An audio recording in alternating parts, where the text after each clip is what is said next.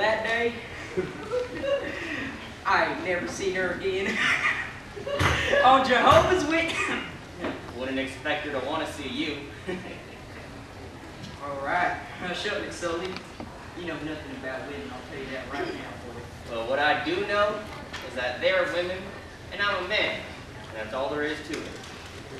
You gotta treat her right. They'll kill you if you don't. What about you, Jimmy boy? They teach you how to treat a woman out there in the city?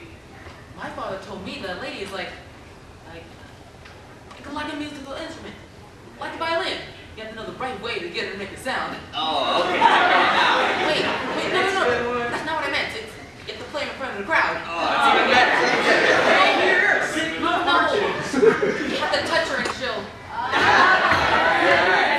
right place to go there. Either Frank's father was single or one hell of a musician.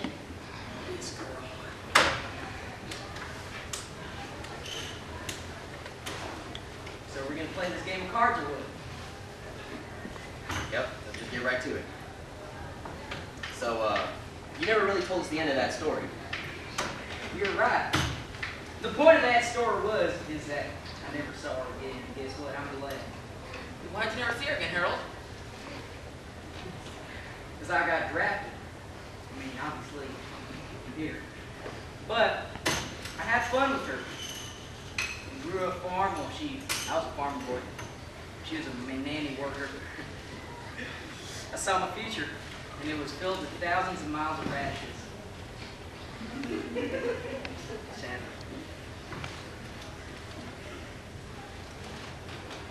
Did she know I got drafted, you were going to say? Yeah, she did. She did know. I remember her neighbor Thomas's dead. I thought she loved you. Thomas grew apples. Can't compare no radishes to apples. That there sounds like quite the, personal problem. Back home in Michigan, I had a girl. You play a like violin? It's a great phrase, I swear. Is this about that one girl, Susan? Yeah. Susan was my most favorite person. She lived a couple houses down from us. Sometimes I'd be out smoking, and she'd be out smoking too. Sometimes she would be out down at the road, yelling at me.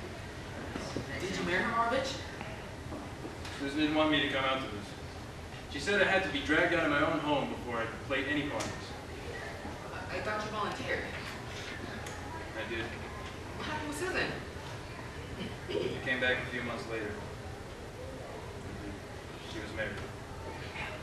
I wonder who I'd be if I had been drafted. Married to Susan. You know what? You don't understand that type of love, so let's talk about one closer to your knowledge. What's your favorite food? Red, you trying to poison me? Take a lot more grass to do that. How's about you shut up and just answer the question, you damn sack of skin? Meat! I miss meat. Good meat. God darn it, never thought I'd miss You know, there was this butcher back in my hometown. A really, really cute daughter, too. And my mom would always go over and buy a couple steaks for us, and she'd slather up in blood butter. But, she'd wish us good luck after that. That was the last time I saw Mom. You know, I miss coffee. I saw Coke City. I wonder where I'd be if I wasn't drafted. Work in the field, boy. Earning honest money. eating real food. With a woman. Get yellow fever. Remember when I met you, I knew you were the son of a bitch. When I met you, your ladylike complexion told me you never worked a day in the field. Your hands were too small and pink. Well, I was a boy, I was ready to be a doctor. Wait, doctor? As in Dr. Jimmy? Here we go. Here's the corny jokes coming. Hey, okay, all right, here we go. Dr. Jimmy, you got a patient over here with severe heart trauma and eye palpitations going down. Hey, come on, guys. Dr. Jimmy, come on. I know you guys got something. Let me top that real quick. Dr. Jimmy! The patient's almost dead. We need to replace the colon with the appendix. Nothing, just keep going. Come on. Let me straight. What do we do now, Doctor? What do we do now? You idiot! What did you do? Shake him with a rusty blade! Quick, throw it away before we get the law in our asses!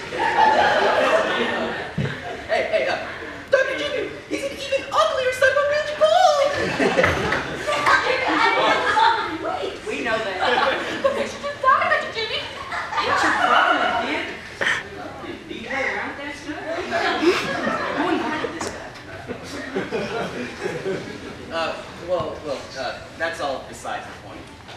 I'm glad you didn't become a doctor. I wouldn't trust you near me with a knife anyways. Hey, you know, I could make something of myself. But instead, I got to be knee-high and trench full of rats. And Herman on my side. You got Herman? Rat filled trench and you're still the worst thing. It's not my job to be like that. Let me serve you as a reminder that there'll always be something back at home to be ignored. What we go back to, that ain't home. That's just around introducing each other all over again. Everyone is taller or fatter. Some even manage to get uglier. Yeah. I wonder what I'd be if I wasn't good. I wonder if I'd ever recognize Susan. I don't want to recognize you, Mary Rich. My father told me that I'd become a man here. Now when I came back home, all the neighbors would invite me for dinner to marry their daughters. You lie. Makes me wonder if my dad always thought of me as a boy. You lied about that? Well, you know, Frank, if I learned one thing out here, it's that there is no glory at all in becoming a man. Only fools want to be men. You know, I wish I was still a kid. Hell, you know, I was the cockiest little kid in my whole dang town. All the grandmothers loved me. But it's not so cute anymore when a grown man goes to a grandmother to tell him that his stomach hurts. Forget about that. Never mind. Keep still. My wife said to me before I left, Red, we'll be here waiting for you. As soon as she walked back in, my son ran out and halted in front of me. He held his little right hand to his forehead and saluted me. He said, I'll be the man of the house now, sir. Proud of you. Is this a poker game or something new?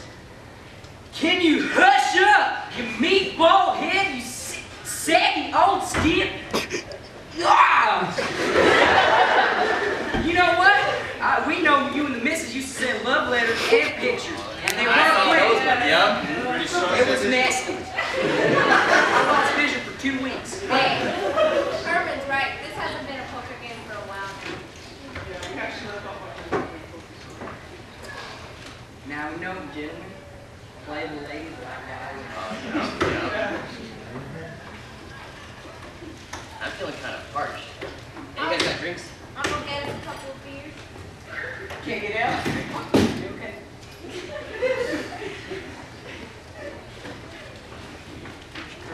Hey, Red.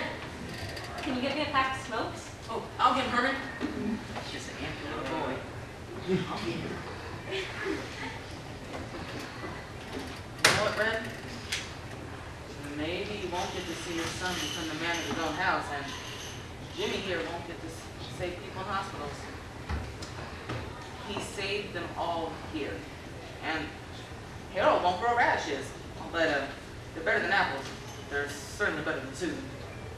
But I think that's okay, because you all were best of men. It was an honor to fight with you. We were as best as we could, as long as we could.